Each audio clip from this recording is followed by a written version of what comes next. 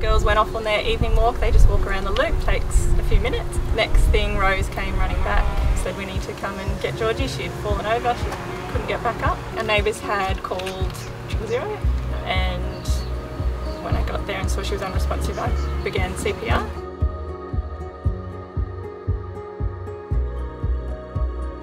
The scene when we arrived was we had a mother doing CPR on her daughter on her neighbour's doorstep. I kept going until I was told to stop, and I believe the fireys were told to take over while the ambulance officers got set up.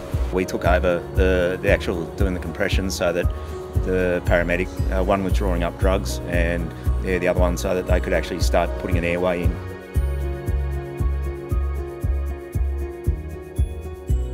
We're here today to say thank you to the amazing paramedics. I can never say thank you enough for what you did. But that's why Georgie's here with us. You guys do an amazing job.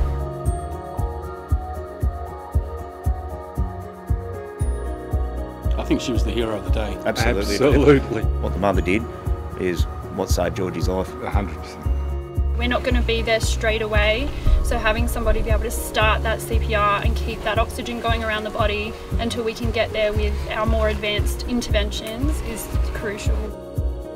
If it's early CPR and effective CPR, then it just makes our treatment so much more effective. I have yearly training for my job, and I had actually been at my first aid course that day.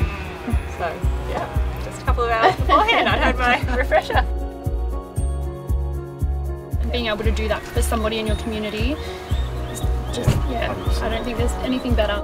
Might not be for your family, but for someone else, like they're saying, could be your next door neighbour, could be anyone at the shops, you just don't know. It's hard for me because I really had no idea what to do in that situation.